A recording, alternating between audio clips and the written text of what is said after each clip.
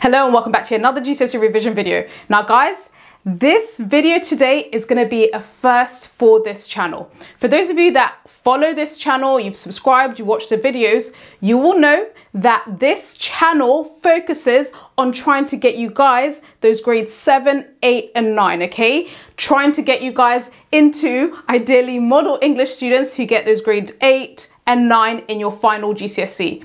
Whilst lots of you guys have really benefited from those lessons, the model answers and so on, there's also been quite a number of you guys who've put it in the comments, who've messaged me, who've even emailed me and said, okay, it's really useful to know what it takes to get that grade 8 and grade 9. However, for me, I actually just want to pass English and be done, okay? I just want to get these English GCSEs. I want to get my grade 4, my grade 5, simply just pass my GCSEs and then I'm out of here. Then I'm going to move on to do exactly what I want. So when it comes to those of you who simply just want to see what it takes to get a pass, okay, a grade 4, what a grade 4 response looks like.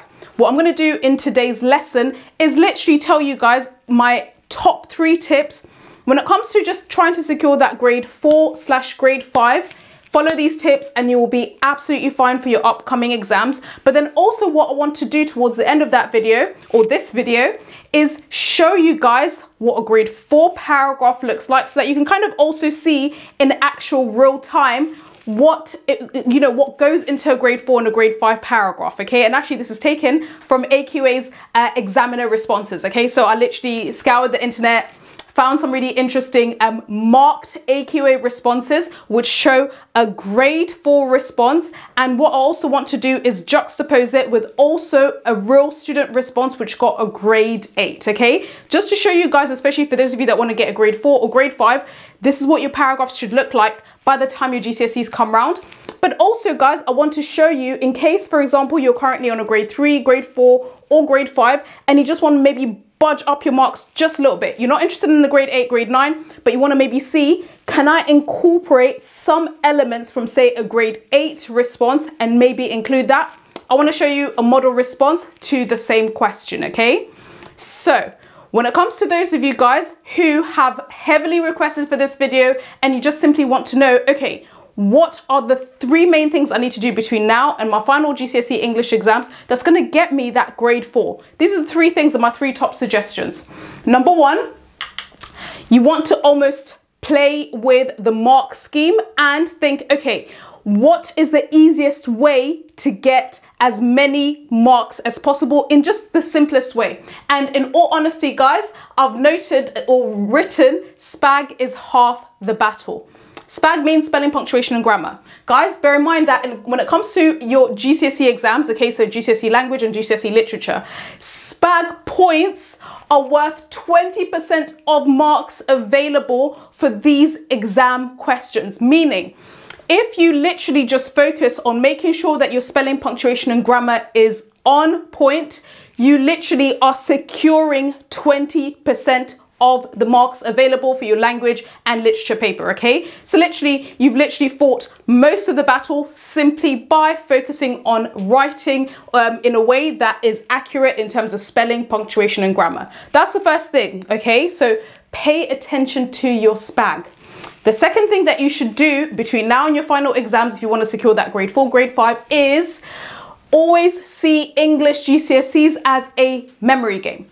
Remember that when it comes to English, and this is both for language as well as literature, it's all about what you can remember when it comes to techniques, so language and structure, when it comes to quotes, when it even comes to storytelling and also the non-fiction aspect. So guys, a great way to secure that grade 4/grade 5 in your final GCSEs is literally memorize, number 1, a really powerful story plan. Don't memorize like a whole actual story, okay? Because you want to memorize a story plan, which you can then kind of twist and use in different story ideas, okay? That's for question number 1, or rather question number 5 of language paper 1.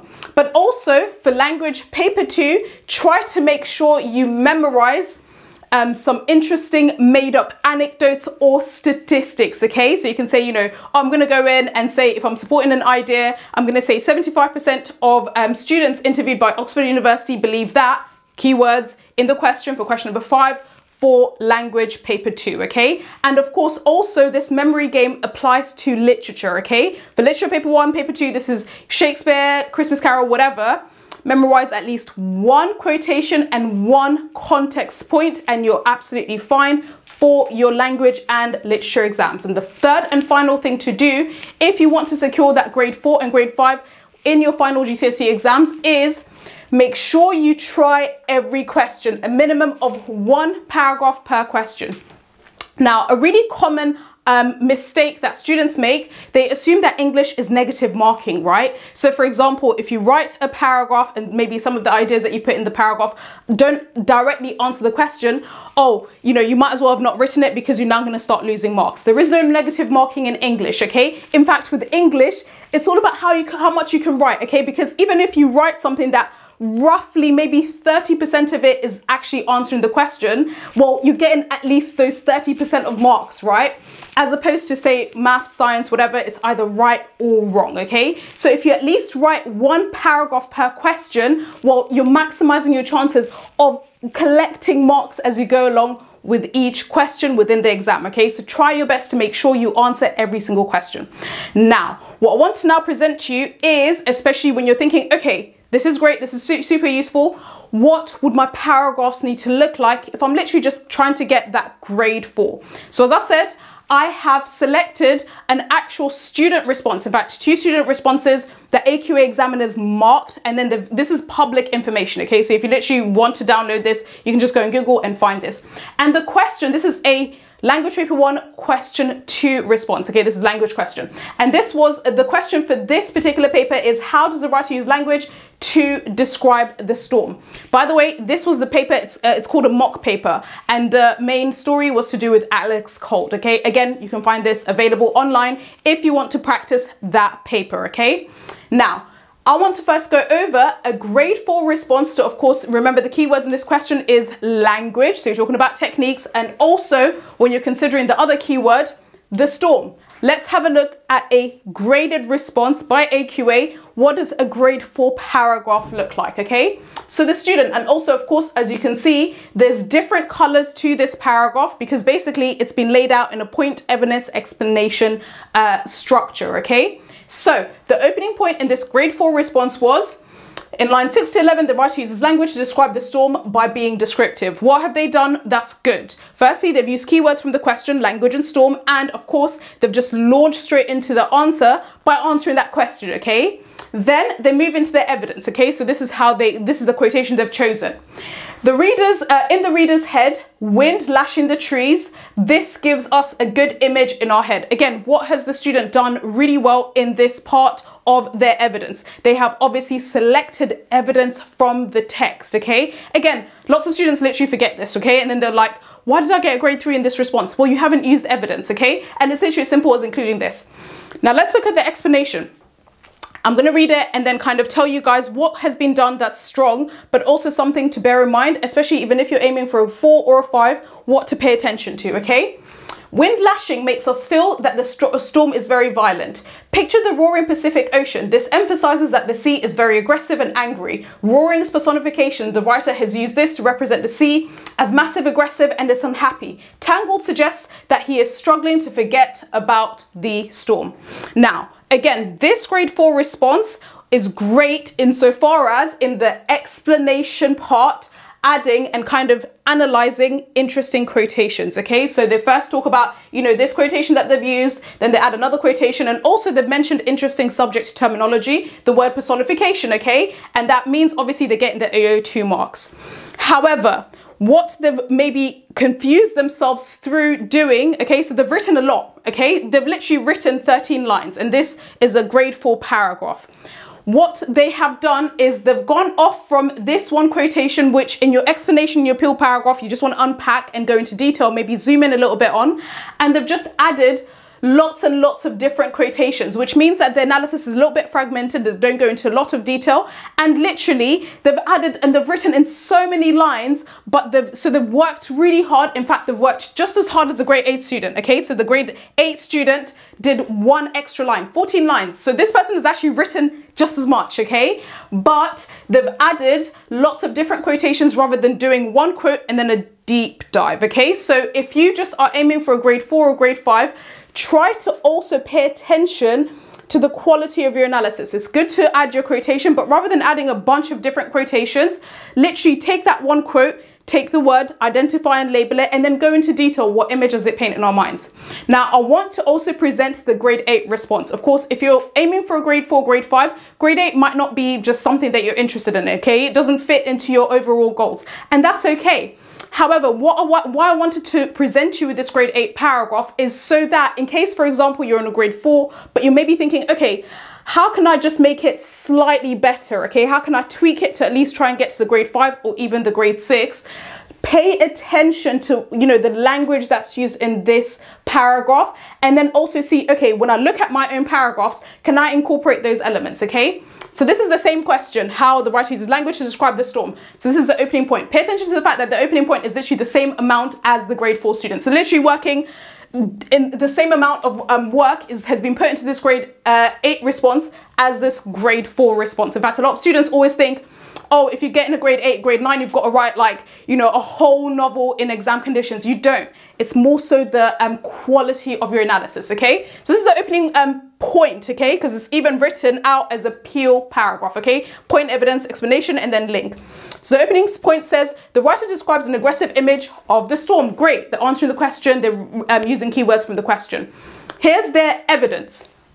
The writer describes the water as spilling in furious waves. Great, just one piece of evidence taken from the extract. Now pay attention to the explanation, okay? You don't have to use all of this stuff. Just take what works for you and then see, okay, if I compare it to the grade 4, is there maybe one or two things I can add to my own responses that could be helpful, okay? So this is the explanation.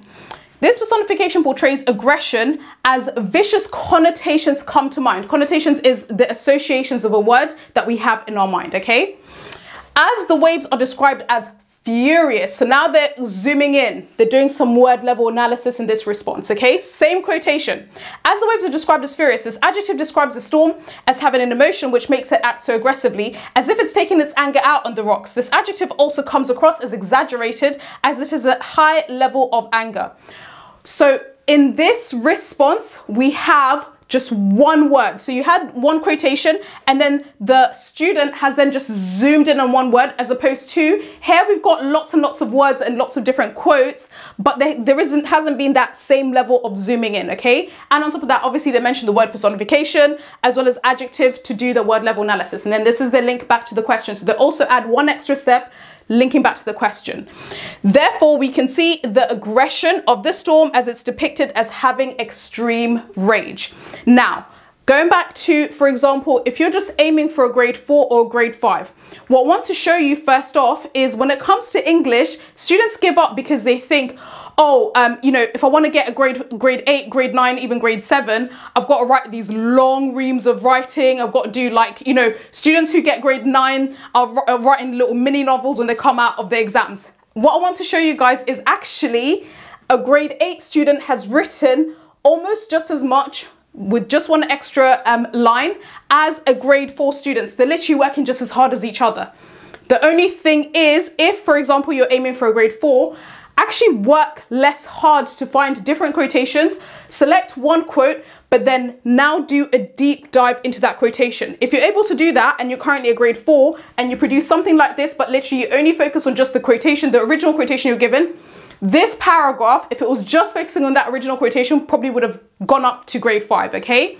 I'm also showing this and juxtaposing this to show you guys, okay, is there also anything else that's been mentioned in this response? For example, the word connotations, associations, that maybe I can borrow in my paragraphs, okay? Can I maybe focus on just one quotation rather than having a bunch of different quotations and include that in my response, okay? So again, all of this just budges you up in terms of marks because you're now collecting other marks, right? So your examiner's like, okay, they're going into more detail. Great, I'm gonna give them a grade 5, maybe as opposed to grade 4. However, of course, if you just want a grade 4, this is what a grade 4 response looks like. So of course, make sure you then compare what you're doing currently in your mocks, in your essays, and if it's falling short of that, well, follow this structure, okay? So that's really it when it comes to how to secure a grade 4 for your final GCSEs. And as I said, make sure you just implement those 3 steps. And by the time, you know, you're done with your GCSEs, you can walk out and say, I will never think about English ever again.